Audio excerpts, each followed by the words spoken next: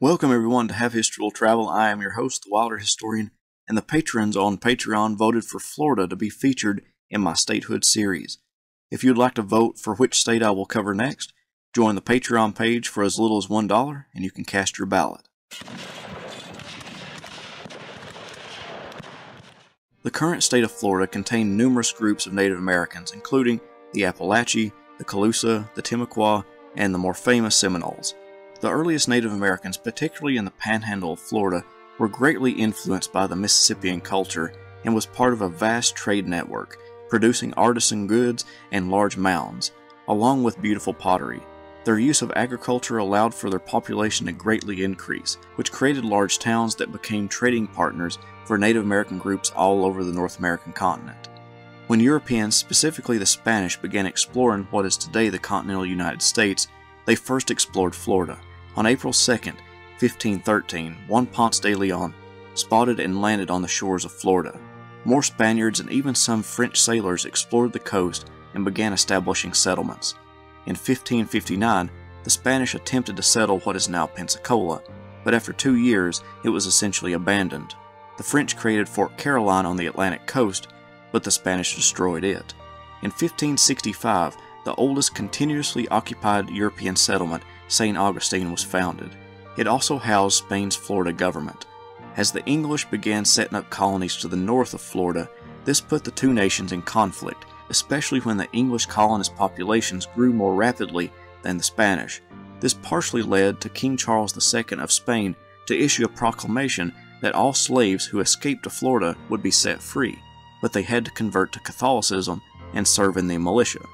This led to one of the largest slave rebellions, known as the Stonewall Rebellion, in 1739. Florida would change hands multiple times over the next 50 years. Britain would be given control of Florida after the French and Indian War. The English would divide the territory into East and West Florida. However, after the Revolution, they would give the land back to Spain, who would keep the East and West Florida designation. By this time, Spain did not have the ability to assert control over much of Florida, so it continued to be a haven for runaway slaves, but it also acted as a base of operations for Native Americans who continued to attack Americans in Georgia. This created tensions between the two nations, like it did between Britain and Spain. Because the Spanish could assert little control over the colony, a rebellion broke out in West Florida in 1810. Over the next couple of years, both Spain and the United States claimed West Florida. President James Madison believed that West Florida was included in the Louisiana Purchase, so it became a contested area. General Andrew Jackson, fresh off his victory at the Battle of New Orleans, commanded troops in the South. President James Monroe wanted Jackson to eliminate the threat of Native Americans coming from Florida and stop runaway slaves from escaping to Florida. Jackson responded with, "Let it be signified to me through any channel that the possession of the Floridas will be desirable to the United States, and in 60 days it will be accomplished." Believing that the best way to protect the United States was to capture Florida, Jackson captured Pensacola in 1818, executed 2 British subjects who had aided Native Americans in their attacks, and held control over a large section of Florida. Though horrifying to diplomats and many politicians who wanted to punish Jackson, Congress did not censure the general. By this time, Florida had become a burden to Spain, and the attacks by Jackson convinced them to give up Florida to the United States. That would be done in the Adams-Onis Treaty in 1819. Now, fully within the United States as a territory, the process began for it to become a state. Most of the population of Florida resided either in St. Augustine or Pensacola. The two cities battled over who would become the capital, until it was agreed that it would alternate until a more central location could be determined. As the state moved into the 1830s, big changes in the population size led to heated debates over statehood. In 1830, East and West Florida had about 9,000 inhabitants each, but Middle Florida was growing rapidly with nearly 16,000 inhabitants as cotton and sugarcane took off as cash crops. However, in the 1830s, Indian removal was taking place, and the Seminoles of Florida were supposed to be moved across the Mississippi River. The Seminoles resisted, and the Second Seminole War took place. Because much of the war happened in East Florida, its growth was painfully slow in that period, growing by only 100 people between 1830 and 1838. While East Florida stagnated, West Florida had grown to around 15,000 people, and Middle Florida was at around 22,000. As a consequence to the slow growth and conflict in East Florida, the counties of East Florida could not pay the minimum amount of territorial taxes. The rest of Florida wanted to begin applying for statehood, but East Florida was in a tough situation. If they couldn't afford the territorial taxes, how could they afford taxes as a state? Desperate, they even suggested splitting the territory up so that East Florida could remain a territory for longer until they could get on their feet. Meanwhile, a banking disaster was taking place. When the cotton and land boom in Middle Florida took off, the banks available to them were unable to respond to the demand for credit, hard money, and soft money.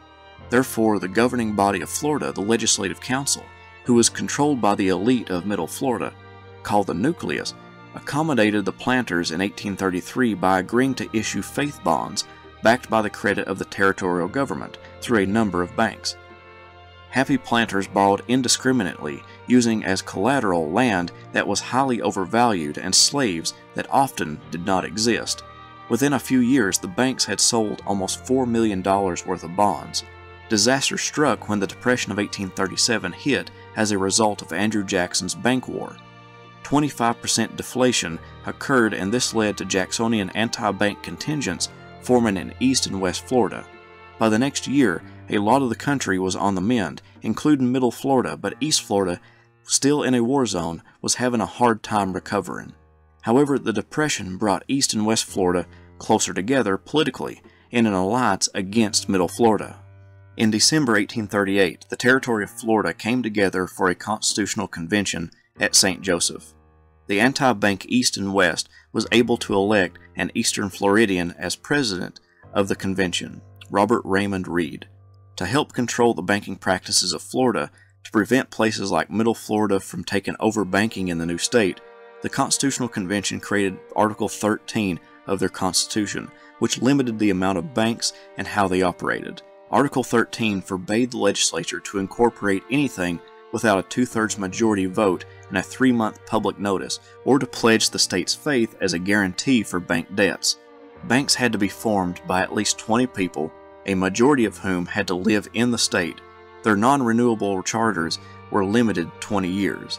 Banks were forbidden to engage in any business or investments which might be considered non-banking in nature.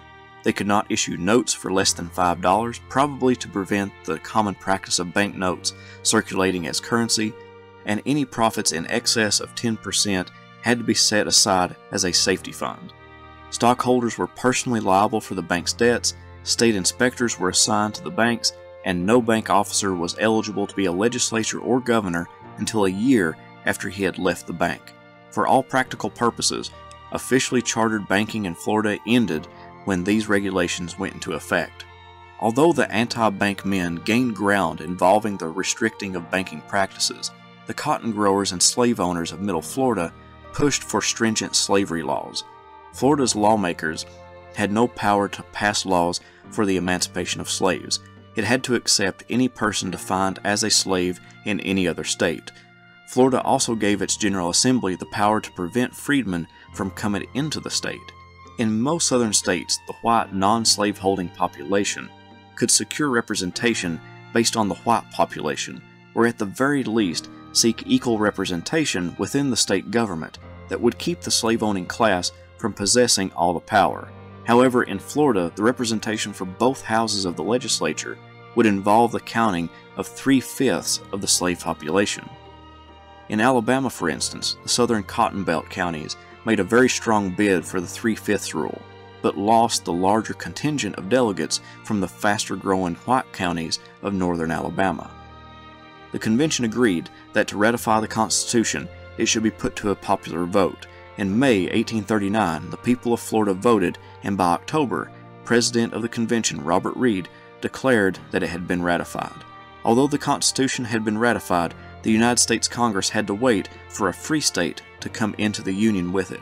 It would take nearly 6 years before Iowa was ready to accompany Florida, and on March 3, 1845, Florida became a state.